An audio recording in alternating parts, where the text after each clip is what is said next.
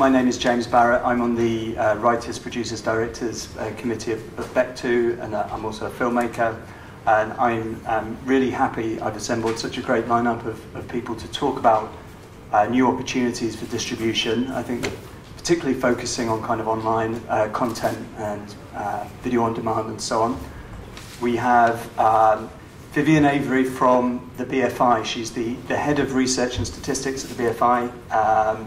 She comes from a background of working in government departments, including the Department of Culture for Media and Sport and the Office for National Statistics. So she'll be able to reflect on the market at present and kind of speculate as to how it's going to develop. Then we have Markou, who is the producer and director of Papadopoulos Sons, which has been a film that's been very successful in terms of its sales and distribution, and he'll give us some background to that. And then we have Julia Short, who was at Verve and is now the managing director of, is it House? I've asked her 3 times. And she'll be able to feed in on that. And then lastly, from Distrify, which I'm sure many people will know, we have Alessandro Jacoponi, who's kindly stepped in for Andy Green, who was originally advertised. Do come in. So, without further ado, I'm going to pass you over to Vivienne, and thank you very much. All right. Thank you, James. As James said, I'm the head of research and statistics at the BFI. What I'm going to just talk you through in the next 10 minutes. How many people here know about the BFI Research and Statistics Unit and the sort of stuff we publish? There's generally a sort of, quite a few of you do. Okay. Well, I'll say a bit for those who don't, but I won't do too much detail. And then I'm going to take you through some sort of, as James said, background contextual information about where the market is at the moment and what's been happening in terms of the growth of video on demand, both in the UK and globally, and some of the implications for this in terms of changing behaviour and the challenges that we've still got, and then our sort of potential scenario of where we think we might be in 2023. So in terms of what we do at the BFI in our research and statistics area, we produce official statistics and research on the film industry, and really this was set up about 15 years ago in response to the fact there really weren't any, and it was really hindering the ability of the industry to move on, because it was very difficult to get consistent and reliable information without going to millions of different places. We base this around a UK film database which covers the whole film value chain. So those of you, as most of you are involved in production, we start at that stage. For each film we find out about, we track what is in production, its budget. We then go on to look at its release, its performance theatrically, video, DVD, if people win awards, all of that sort of thing is put together so we can produce a good analysis across the industry. We publish our statistics quarterly and annually on the website, but we also do other research projects, mainly about the economic and cultural impact of film, and some of those, I've just put some pictures up. Something else I wanted to mention today, because it's quite relevant, is the BFI Lottery Distribution Fund has been funding some films to look at new models of distribution, and they've written, as case studies, they've written up reports on these, what they've learned, called insight reports, and I think you might find these relevant. You can find them on our website, but I've got a few findings from those we've got so far. Have any of you here worked on any of those films? I was conscious there might be people here who know more about them than me, but okay. Right, well, looking at the market, these charts here go up to 2012. We're working on the 2013 data at the moment, but I'll say a little bit when we come to it. This one looks at UK gross film revenue across all platforms from 1998 to 2012. And you can see that by 2012, well, by 2011, the market reached about 4 billion. The big sources of revenue, the green, TV, and that continues to grow. And just at the top, the little reddy purple colour, you can see the growth of video on demand starting to make a more significant contribution to the market as retail and rental video decline. That was 2012. Looking, as we were yesterday, hastily scrabbling together 2013 data for you. The market's gone up a bit again in terms of revenue, and the big growth area has been both video on demand and TV. Looking at cinema admissions since 2001, they've been sort of reasonably steady. They've fluctuated a bit. This graph again up to 2012, they have gone down in 2013.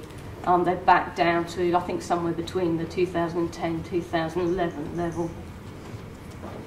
If you look at video on demand audience spend, which is some of the data we're able to get hold of, this shows the trend since 2002 in two forms. The bottom one, the yellowy orange one, is the television based, which has grown a fair amount in that time, but the red one is the online video on demand, and you can see what a huge growth that's had over the last few years, becoming into the, if you go back a slide, a couple of slides, the purple line at the top, making its contribution felt. If you look at the home video market globally, Pricewaterhouse do some forecasts up to 2017. The green line is the sort of total revenue in US $million. You can see that by 2017 they reckon it'll be worth $25 billion. The red is TV subscriptions and the blue is the over-the-top video on demand streaming. And you can see that 2014, where we are now, is the point at which they estimate it's overtaking TV subscriptions. The figures on the right-hand side are annual growth rates, I think. So what was the green line on that? The green line, sorry. The green line is the total, so it's the blue plus the red. Okay. Which gives quite a nice... It's a bit like the previous one where we see in the UK, sorry. You can see that exponential sort of growth curve coming through. It's also quite interesting to look at, understand film audiences and how they access film by age group. Now this slide is taken from 2011, so it's a little bit out of date now, but you can see there are clear patterns, or were in 2011, only 3 years ago, quite clear patterns in the different ways people access films with... Oh, please would you stay there? I don't know what's happened there. Okay, oh, it's gone again. Okay, so at the younger end, let's see if it's going to stay. Okay, at the younger end, pretty evenly split really across all platforms, but older people with the concentration much more TV based, the grey and the dark black lines. If you can't see at the back, the pale blue and the orange are the streaming lines, which back in 2011 were quite concentrated on the younger users. I think if you were updating this 3 years to 2014, you'd see that spread much more across the ages, and we'd expect to see the green on DVD going down. I was just emailed some figures before I came about some data published today, I think by Barb, or recently published by Barb, where they're showing quite a big decline in 16 to 24-year-olds watching live TV, and I know that's something the TV channels are concerned about. Okay, well, that's a bit about the shifting in platforms. We're also learning a bit about how behaviour's shifting. So Ofcom use these lovely phrases, media meshing and media stacking. Do they mean, are they things right? Have you heard of those? I had to look it up myself, I admit. Media meshing is where people are using more than one screen on roughly the same task in the same room. So say you're watching TV on one screen and either, say, looking up an actor on IMDb or tweeting about your film at the same time. Media stacking is where you're using two different screens to do two unrelated tasks. So you're sort of watching your film on one screen at the same time, but you're on Facebook doing something or the other. So we need to understand how people are using all these new types of technology and understand their behaviour. We do know from YouGov research that people are watching films on tablets and mobiles. I think there was a view a few years ago that they wouldn't be suitable, but it's quite clear people are doing that. And also emphasising the importance of social media and word of mouth in new models of distribution.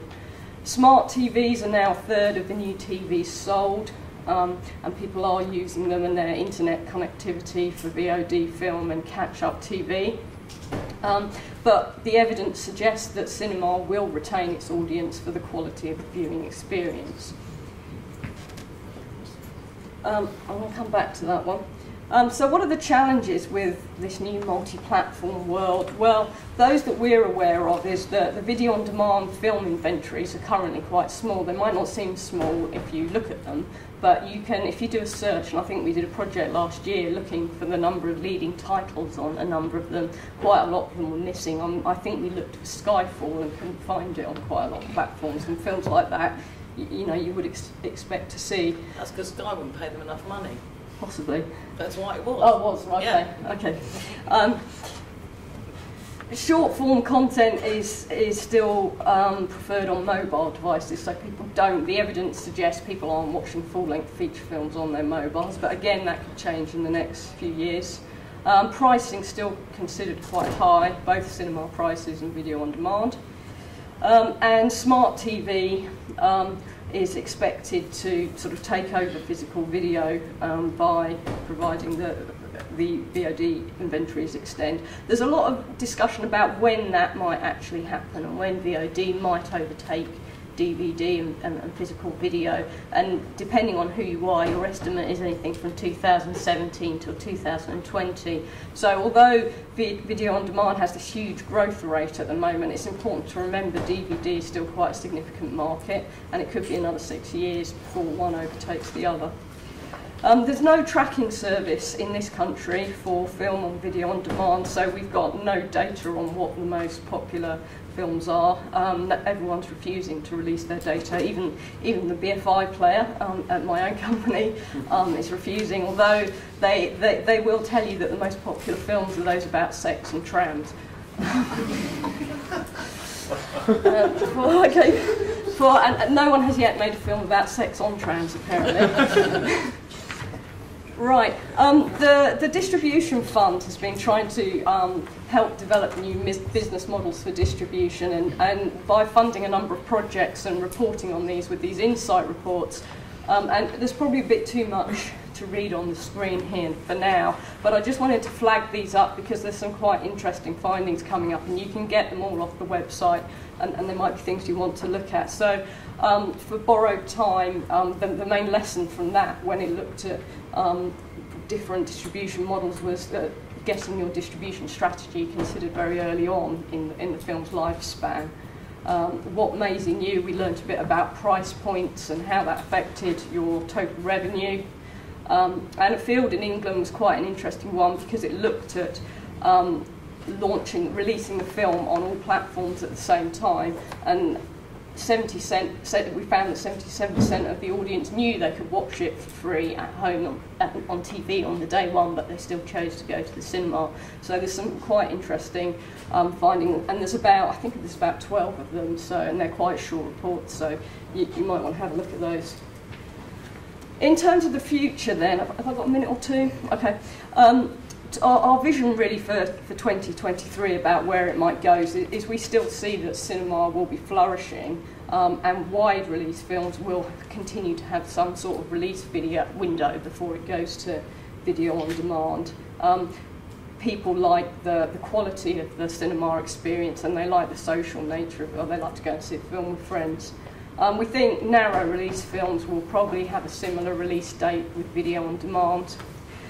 We think that there'll still be a role for linear TV. By that I mean a sort of programme of TV programmes. There's a lot of research around from different fields that suggests people don't actually like too much choice.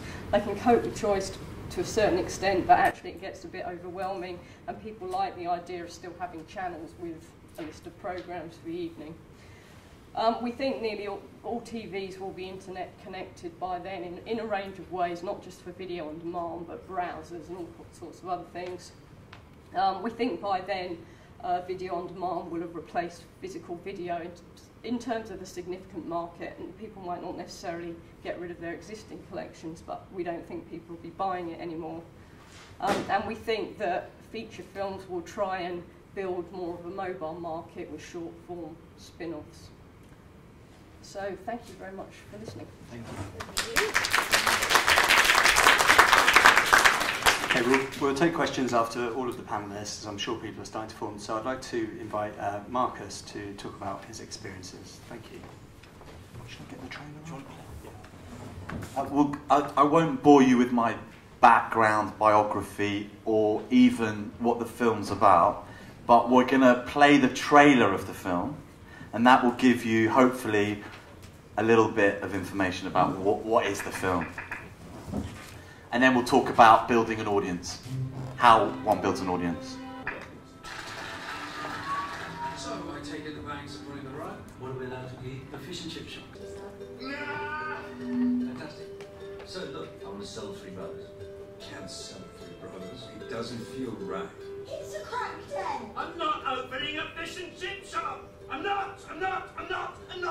What did he say? He's had some sort of breakdown. I think what you're currently doing with your brother sounds liberating.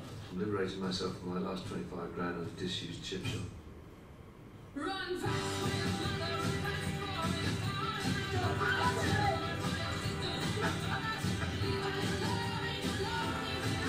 This is the place where your mommy and your daddy met. What? It's a key to me, sir. My dad wants me to spy on you. Don't think he likes Greeks. We'll take kebabs off the men if you ask your son to stay away from my daughter. Perhaps you wouldn't be like this if we were Greeks. Harry's not like that. Because he works in a kebab shop. Yeah, Harry's more like that. Gotta get out of this place. I'll do whatever the bait. Call me when you want to go public. I'll just quit my job. Go on, Daddy. You don't have to be drunk for that. Daddy just put another pig in the bag. Got a lot of doubt. You seem like such a lovely family. We hate doing this. Nigel. What is success? Okay, it's about Greeks who lose everything in a banking crisis and have to start again in a chip shop. It was very timely. The story came out just as the Greek crisis was taking off and was released in the UK theatrically a week after the Cypriot banking crisis hit the news. So it was very timely. My bit here really is to explain to you that however you're releasing your film, whether it's VOD or whatever platform you go by, you still have to build an audience. Now, I will jump straight to the story of what I had to do. I found myself at the beginning of 2013 doing my own theatrical release in the UK. It's very rare for the filmmaker to do that. I convinced Cineworld that I could put my film in 13 of their Cineworld sites and I could get an audience to come to it. And very naive thing to try and take on. But really, again, I had to improvise my way through this story of how I was going to build an audience. And it has an impact on VOD, because whether you are going VOD or whether you're going to theatre, you need to find an audience. And what I discovered on this sort of journey was that you can find your niche audience and you can reach them cheaply and you can get them to become aware of your film outside of the traditional marketing activity of a distribution company, which might spend many millions of pounds to put posters on buses, to put posters at bus stations and throw mud at the wall. I went the other way. I identified a core audience that would be interested in seeing this film. Yes, it's a universal story. Yes, it appeals to people who aren't Greek. And it did very well at film festivals in America, and it did well in film festivals in France, and it had a very successful traditional release in Germany, interestingly. I managed to sell the film traditionally to a German distributor, and we sold it to a Greek distributor. I couldn't get a British distributor for the UK. Okay, so I effectively became my own distributor. How did I do it? I built up a network of ambassadors, around 30 people, again, mainly Greeks. Some of them were friends, some people came through Twitter. I put the call out. I said, here I am, I'm the writer, I'm the director, I'm also the producer, and now I'm the distributor, and that connected with people. It's a real story. It's not your conventional marketing, PR from a distribution company or a studio. And I thought in my head, I've got to build up a list of these supporters. And these are people that hadn't seen the film. And I made them feel part of the journey. And I put the example there, Auntie P. Auntie P isn't my auntie. She was an eccentric Greek lady in Manchester who followed me on Twitter and would literally give up her work, take holidays, to go and put flyers at the Hellenic sort of society at Manchester University. Yeah, this is true, and this is what you would need to be thinking of when you are getting your film out there. And because I'd managed to convince Cineworld to give us 13 screens, I wasn't given the actual date until 2 or 3 weeks beforehand, because that's how it works. You get your date quite late because you're really filling up spaces. So I had to build up a list, an email list of all my supporters. And these people were charged with finding other supporters that I could add to my email list. And I used MailChimp, which is a piece of software you can embed on your website, and it's an email capture page. And I was capturing emails through my Facebook, through my Twitter. And if you go to the Papadopoulos Sons Facebook, you'll see I made it more interesting. I treated Facebook as an online magazine. So I went beyond just conventional posts about the film. You know, I started a debate because some people said, you know, because I was using Stephen Delane as an actor. Stephen Delane, who's in Game of Thrones, plays Stannis. He's not really Greek. I had a lot of flack from some of the Greeks saying, how can you cast a non-Greek? So I stuck a picture of my son up there who's blonde and blue-eyed. He is my son. I can verify that. And I said, oh, I hope he is. I said, what does a Greek look like? You know? And it brought a huge debate, and a debate about ethnicity started to kick in on the Facebook. Went beyond just promoting the film. And it was me doing it, and I was interacting. You know, I started a Q&A session randomly. I'd go, right, I'm here, I'm on my Facebook page. Who wants to ask me any question about the film? I'll answer it honestly. Bang, how much was your budget? How did you get Stephen Delane? And I treated it like a magazine. And I think when you guys are building your audience, you've got to think that way with Facebook. You need to engage. You need to make yourself open. I was the filmmaker. It's really exciting. People felt they had access to me. And this was before they'd even seen the film. I will skip through. And this is probably something that Julia will talk about, but there are ways of finding your niche audience. So, like what I discovered with Facebook was you could do geo-targeting. So you can search on Facebook for everyone who has Greece, Cyprus, Greek music in their profile. And you can build up a demographic and you can get your ad shown. So instead of sticking a poster on a bus, you can actually stick a poster in front and a trailer in front of your demographic. Who is the demographic for your film? Who are the people that are going to come and be interested in your film? You can find them on Facebook. The other thing I did was I thought, I'm going to stick this in front of every industry person. And you can target people who work at the BBC. And I did that. And one of my blog posts, when I was releasing the film in Greece, was about the poverty I'd seen in Greece. And I'd seen mothers begging with their kids. And I wrote about that on my blog. I kept an honest blog. I put that on Facebook. I promoted it to the industry. And someone at the BBC picked that story up and ran with it. You know, so again, it's again about developing a dialogue with what it is that you're doing, why you're out there, beyond the film, I think. How are we doing for time? Left. Oh my. Some other quick ideas. I'm rushing through this. But I did, instead of doing a premiere, again, if you're going to do your VOD, if your strategy as filmmakers is going to go straight to VOD, you can still do offline stuff.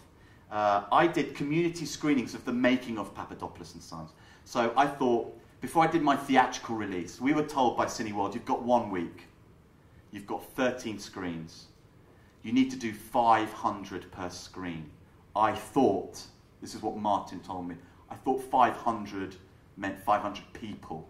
Actually, it was £500 to get a second week, and you'll see my figures, they're good. I did community screenings. Instead of doing a premiere, everyone wants a premiere, you want the red carpet, I got rid of that. I did community screenings with the Greek community, and I showed them the making of. I did a Q&A with 300 people each. I each gave them 50 flyers, and they went out and promoted it. I had my day, April the 5th, bring the community to Cineworlds across. And we had 4 Cineworlds in London, we had Cineworld in Birmingham, Manchester. I basically looked at a map of Britain, wherever there was a Greek church, I put a pin in it and went, that is where I'm going to put a Cineworld. And there are so many marketing activities that I did, and I'm only going to pick a couple of these. Greek Orthodox priest, second one at the bottom. It's interesting. I cold called every Greek Orthodox priest, all 72 of them. Yes. I got a Greek to do it, actually, a fellow friend of mine, because my Greek's not good, much to my parents' shame. And we told them, can you announce the film in the Sunday liturgy before Thursday, the 5th of April? This is what we're doing. And they did. The call went out, and I got talking to a big Spanish distributor recently. I think it's one of Spain's biggest distributors. He said, I heard about this. Your whole Greek Orthodox distribution plan. And he said, that is what we need to be doing as distributors. What you did, calling the priest, announcing it in the church. And I won't bore you because we've only got a few minutes, but there were so many different angles that I was exploiting to get everybody on the 5th of April to my Cineworlds. And my first week admissions were crazy. From just 13 sites, we did 8,000 admissions. We had the second highest screen average of any film. I was only in 13 screens, but we had the second highest screen average of any film that weekend. Only Oblivion with Tom Cruise had a higher screen average. The Greeks turned out in force. There was buzz. There was Shaftesbury Avenue, hadn't seen anything like it. No. And these Greeks, I mean, I'm telling you, they don't just buy cinema tickets, they buy food. A lot of it. And I'm telling you, Cineworld owe me, because I didn't get a cut of any of the nachos. And it was remarkable. In Cineworld, Shaftesbury Avenue, we were the #1 film there. We started in the 100-seat screen, went to the 200-seat screen, we ended up in the 500-seat screen. We were there for 4 weeks. We were the #1 film for 3 of those weeks in Cineworld, centre of London, okay, with a niche title, capturing a niche audience. And of course it has a huge effect on the film's future, because we sold it to the BBC, Arte and France. Arte, a French-German broadcasters, bought it. Netflix took it. I created a buzz. Encore in-flight, who's a big airline distributor, took it. We did various deals. The point is, I made it an event. And it doesn't matter if you're Universal Pictures and you're making a Brad Pitt movie, it's an event. I decided to make my film an event, equivalent event to a niche market. And the budget of the film was £1 million. So a year in, we're about 40% recouped, which is good. There were, I don't think I will talk about this because this goes into another kind of part of the story, how I did the BBC deal. There was a traditional German distribution. Breaking up ancillary rights is important. Yeah, I mean, we decided to break up the rights for VOD, and we used different companies to do different types of deals for the film. The point is, I created enough buzz through the emerging story of this film, and there is a huge story to this film, even before I did my Cineworld kind of adventure, that got, if you end up working with someone like Julia or Distrify, this can only help do the sales. It can only help do the sales. How long have I got? We're wrapped up. There you go.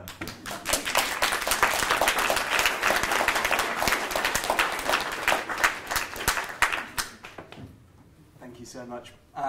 Julia, can I invite you to come down here and I'll get Can the I intro. just say I'm in absolute admiration of this guy, because that is a lot of time and a huge, huge success. So, seriously.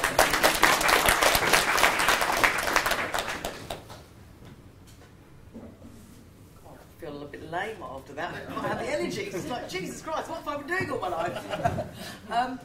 I'm Julia Shaw. I've been working in film distribution for 25 years, I think, actually, sadly, this year. So I come from what I call old school. So I started at Rag Film Distributors and worked for a number of very traditional distribution companies. In 2003, I set up my own distribution company, Verve Pictures, which was something that I'd always wanted to do, because I'd always wanted to acquire and release the films that I was always incredibly passionate about. The lesson that I learned very quickly was that the films that I like personally, which is Bleak Misery, actually isn't a great business model, because apparently people don't like watching Bleak Misery in the cinema, apart from me. So after 10 years of doing that, I felt that there was a new world out there, and that actually, DVD was declining, and that there was video in demand. And my business partner at the time he came from an exhibition background, so I guess he's always saw the cinema as being the pinnacle of what a film should achieve. Whereas I felt that most films that are made, 99% of films that are made, I think do have an audience, and we all have to decide where that audience is, and that's not necessarily an audience that will go to the cinema. The audience might be online. So I set up a distribution company as of the 1st of January this year, and we have acquired 29 films for VOD exploitation.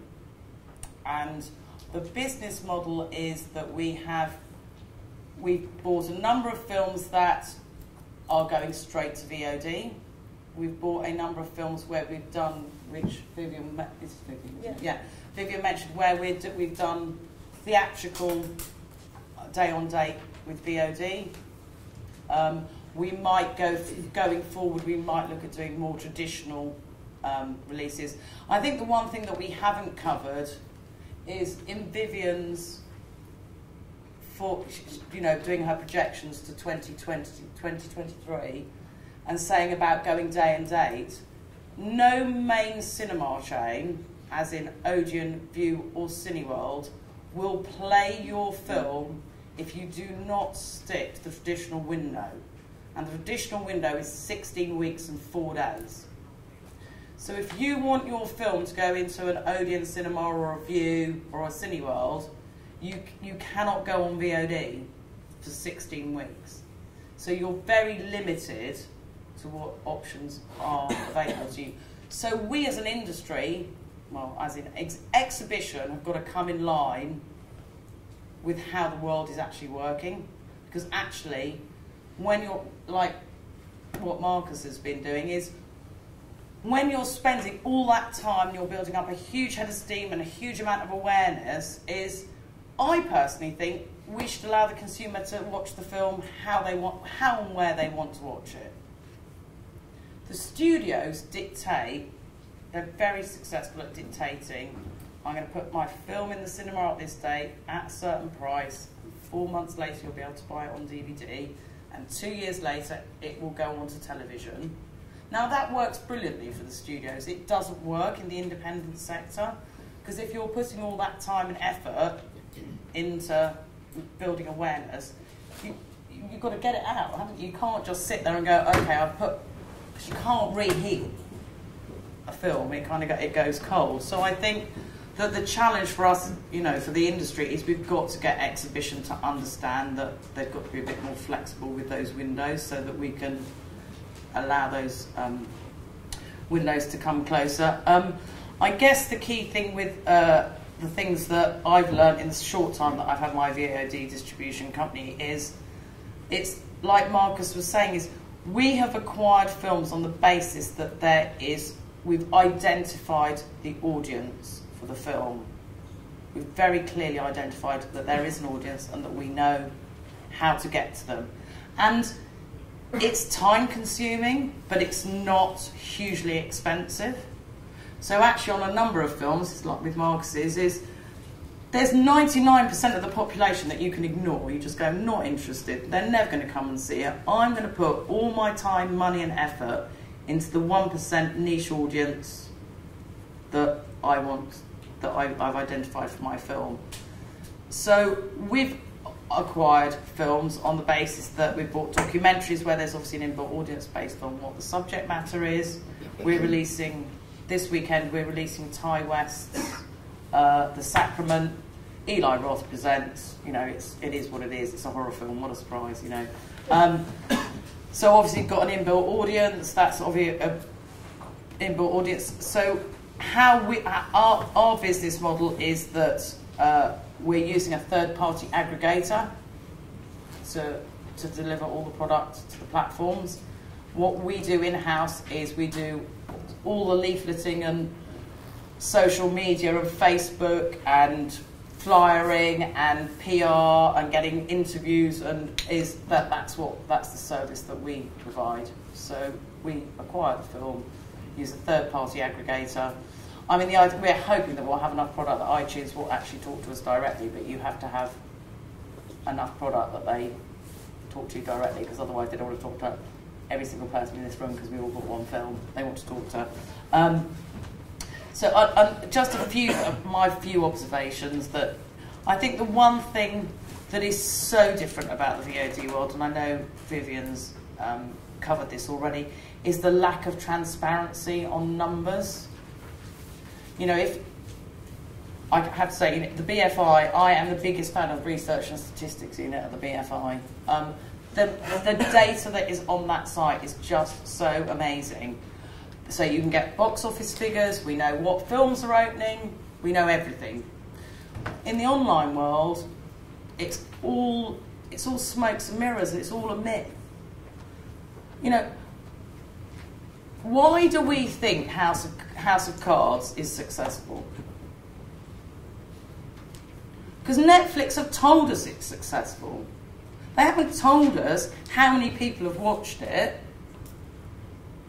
They just send out a press release going, oh, House of Cards, it's fantastically successful. Orange is the only new black, hugely successful. Well, I could sit here and kind of, my company's fantastically successful because all my films, I mean, it's just nonsense. So it's that lack of data of knowing, you know, we look at, actually, can I just go online now?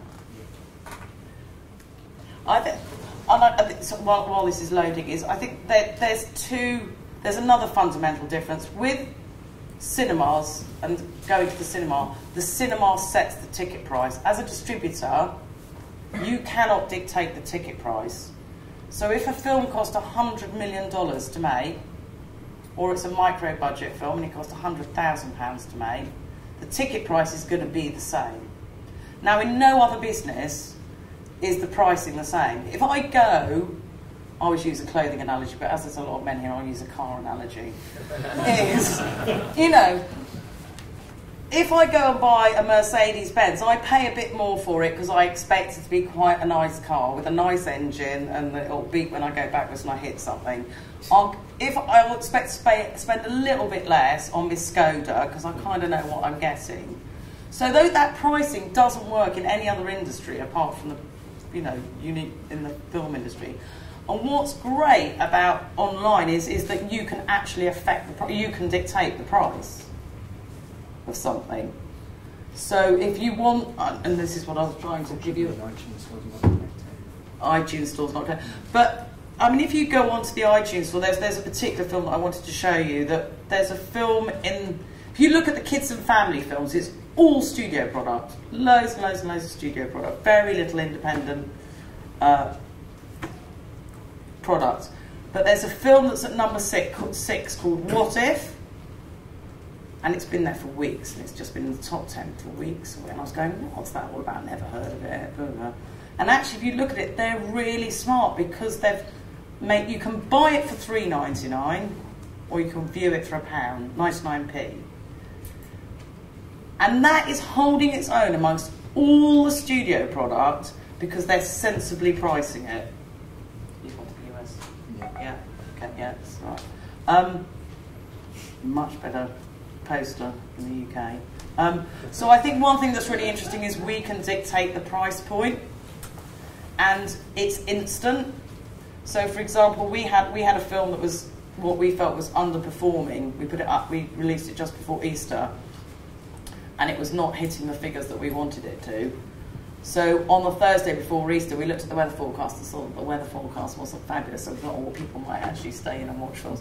So we literally put all of the price points down for the 4 days of the Easter weekend to see if there was going to be, if we could get an uplift, which we did. And then, but then you can put the pricing back up, and then at another point you can. So it's very flexible pricing, which is kind of very unique. And the other thing to say, because I could talk about the various things, is I spend my whole life on various platforms. I look at Amazon, I look at iTunes, I go to Netflix, just seeing who's watching what and looking at the rankings.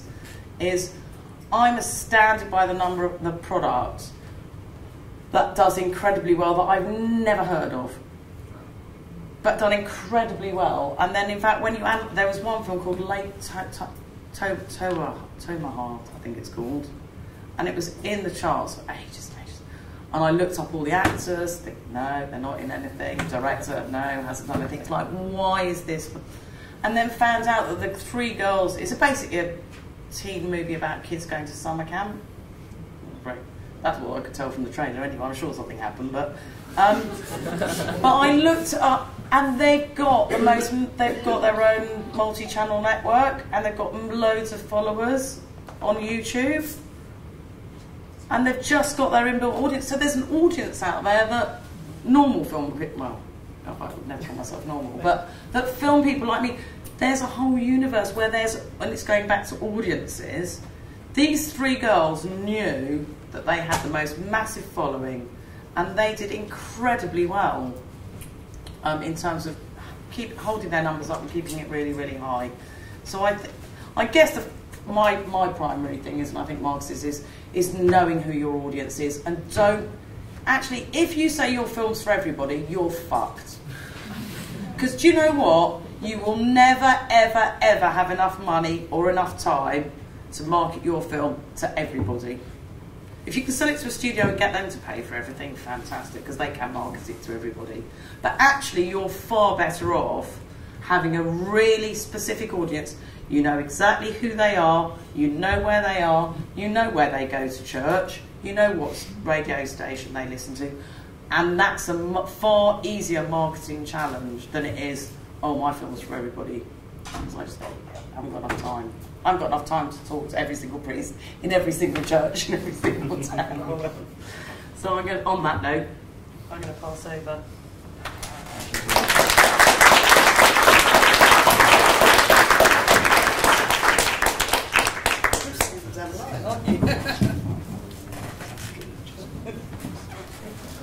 Hello everybody, thank you for being here. Okay. I hope everybody knows Distrify, but I will go through what we actually do. But I would like to talk in general about VOD distribution and about how things are evolving. Before joining Distrify, I was working at Mobi. So the last 5 years I've been dealing with VOD and in general with content online and how to monetize premium content online. It's not working, but anyway, perfect. So Distrify, it's basically provides you with a tool, with a technology to engage with the audience. As we said before, it's very important to know where your audience is, but it's very important that they engage, because when people are engaged, they can actually pay online. Because if you assume that people will pay just for any content or just it's too much choice out there. The online world is not a TV, it's a different, it's very important to know exactly what your audience is, but how to engage, how to make them I really want to watch this and to price that well. That's a very important point. So Distrify provides you with the technology to do this, but it's up to you to make your film successful with Distrify or not. So it's up to you to build up the audience. First of all, I guess, even before you produce the film, that's very important, because otherwise you can actually, you know, produce something where there is no audience. And then, once you do that, you can actually engage directly with it. So, I believe, I mean, technology, it's something that can bring you somewhere, but what is important is what you actually bring, the content. So, Distrify, you have to see Distrify as the technology that can help you to engage and make the people watch the film and pay for it. As we said before, it's very important transparency. With Distrify, you have access to all the data, so you can geolocate the people that are watching your film, get the email, actually build up your mailing list, work yourself. I think it's very important. I mean, this was a great example with Facebook, Twitter, YouTube, work with multi-channel network. So obviously, not only you know your audience, but you also talk to your audience and engage directly, because that's what they want. They want to speak with the director, for example. They want to know about details. They want to be part of that film itself, because that's how they that's why they're paying for it. I mean. And so Distrify, you have to see, I mean, this is the site, you can go and check. I mean, I think why I wanted to see the site here is because you can see very well how you can share content online with this picture. So I'll make you an example. Distrify is like a player where you can watch the trailer and then decide to buy them. So let's say if you build up before the audience with Facebook, Twitter, and YouTube, you can actually place the trailer everywhere with social media and even with publishers. And people, when they see that trailer, they can actually watch the trailer and then buy the film. It's very important, in my opinion. I'm very interested always why, not only why people pay, but how do you get the audience online? Because obviously, as a cost too. I mean, to build up the audience before, you can do that, and I think you're the best person to do that. But it's very important to understand, for example, which publisher or which fan, let's put it this way, can help you to spread the word, to share the film online, let's say through his blog, through his Facebook page. So it's up to you, it's up to your strategy to do that. And we provide you with the technology, which is actually the most important side is actually what you do with that. You know, it's not the technology itself. There is always a gap between, you know, where technology brings in what actually the reality is. You can build up the most impressive code and spend like $500,000 in coding Ruby on Rails like Twitter, but then you don't do anything with that. So it's how understanding very well social media and how to use it. So I think the most successful cases with Distrify, I won't go into the details of the film. I would say in general, I believe like in the rule 80-20. So 80% of the time, the titles that actually perform very well are the one that where obviously the rights holder, let's go this way, that can be the director itself, the distributor, engages directly with the audience, knows very well a niche, and that's most of the time works. That's where it works very well. When actually people just upload a lot of films, they don't have a clear strategy, they don't have a social media strategy, that doesn't work so much. I would say Distrify could overperforms compared to iTunes in certain titles, again, where the rights holder engaged or where the rights holder knows very well the audience. And I think also, I mean, apart from building the social media, it's very important to build up your relationship with the publishers online, who's got credibility on an issue, and place that player that you can see at Distrify in the right context. Because content is king, but context is king too. I mean, that's why, you know, it's, again, technology is very important, the user interface, but it's very important the user experience. It's very important the context where you actually place not only the player, but where you actually place the information itself. So, again, all these things you have to do that yourself, but it's we provide you with a technology that it's very expensive to build, as you can imagine, and to be effective. And so this is like the Distrify experience and the opportunity that you all have if you produce films. But obviously, again, the VOD, it's something different. You cannot think about the digital rights as any other right, as we mentioned before. So there is no exclusivity. The windows are very different. So you can actually sell your films everywhere. And I've seen incredible cases where, let's say, not only they know the niche, but in a particular area, a film works very well. Let's say, again, before we talked about, the Orthodox churches, there are thousands of cases out there. If you have the right film, you can, let's say, have a good strategy in one territory and be very successful there. And let's say you already sold the film to a distributor in another territory. You don't want to deal with that because somebody is doing that for you. So again, you have all the flexibility to choose your price, to choose like your strategy, and but I think it's very important always to try to look the big picture. Again, these examples were very interesting even to me to understand how it was actually effective, and we saw the numbers. And the numbers, to be honest, I know the VOD numbers because I've seen, some results in several platforms, but these numbers were quite impressive, even in terms of the digital. And I've seen, apart from Netflix, even iTunes, the figures you can see there, you can actually achieve them with Distrify, because I believe it's very important to have the right expectation on things. It's not, I cannot tell you, you're going to make million out of Distrify placing your title with 15 publishers. That's not correct. But, if you saw the figures before, you could actually outperform, let's say, iTunes, if you do the right strategy. And if you think about your production costs, let's put it, I always like to think even in a business clear mind, you can have a really, good return on investment, let's put it this way. And it's very effective to use it, and it's very effective to use social media in the right way. So this is my experience on Distrify. Everybody's passionate, and you are the first promoter and the most passionate if you are the producer and the director. So no one better than you can work online actually what's the audience like and how to engage with them, because they want to engage with you if they're interested in you. And if they're engaged, they can pay. Otherwise, it's not the land of milk and honey. Obviously the online world, it's very different. The way it works, people tend to don't pay. That's the reality of things, especially if they are not engaged, if they feel this is a general content video. The last thing I would like to say, if we see what is very important is video in general for publishers online. I'm not saying something that seems like obvious, but it's not.